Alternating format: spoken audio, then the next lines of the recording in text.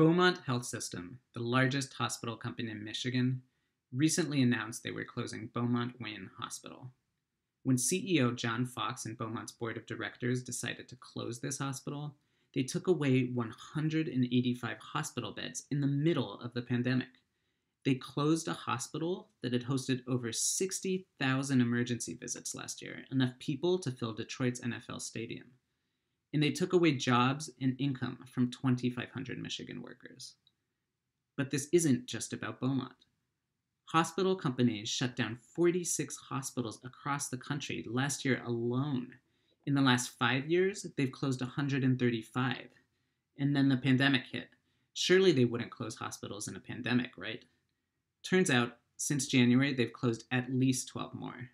And they're not done yet. Over 500 hospitals across the country are at risk of being shut down. With every single one of these closures, patients, healthcare workers, and entire communities would lose essential services. But why? Why is this happening? Well, what is the purpose of our healthcare system? You might think our hospital system is designed to guarantee people medical care, but it's not. It's designed to make money.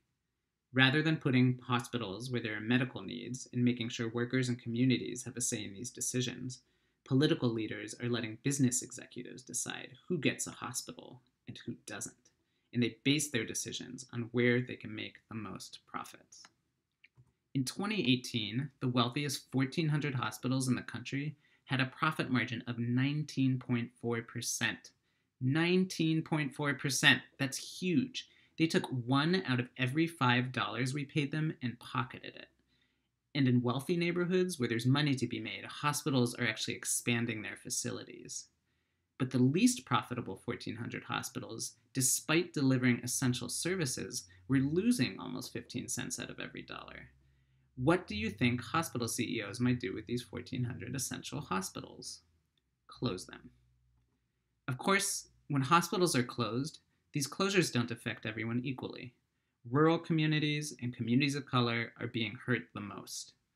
As you can see with all the red counties on this map, most rural counties, and in fact, most counties in the country, don't have a single ICU bed. The brightest red counties don't have any hospital at all. And everywhere there are racial disparities. To cite just one example, a recent study in Chicago found that Black neighborhoods are 9 times more likely than white neighborhoods to be trauma deserts without access to trauma centers. Depending on how the pandemic progresses, epidemiologists are estimating we could need up to 1.4 million hospital beds in the coming months.